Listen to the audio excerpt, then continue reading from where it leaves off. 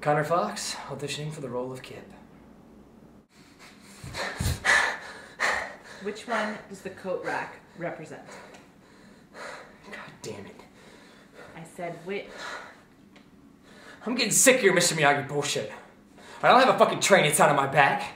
You've never done a job. Like it's that hard.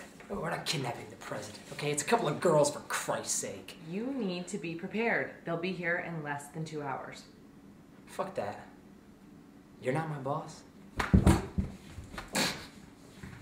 I know where the payment gets dropped, so I'd say for all practical purposes, I am your boss. Now, which one does the coat rack represent?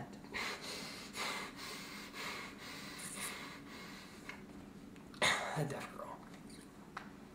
The lamp is the older girl.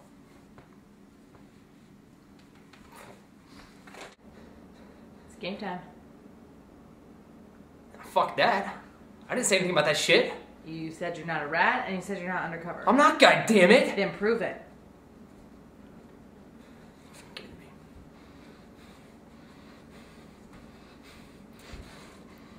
What the fuck is she doing that for? She's drunk, high, and about to lose a finger. That's what she's doing that for.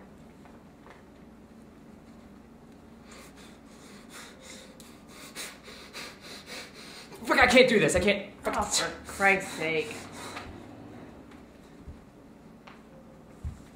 Oh, shit. About 1 in 15 targets faint if they see blood.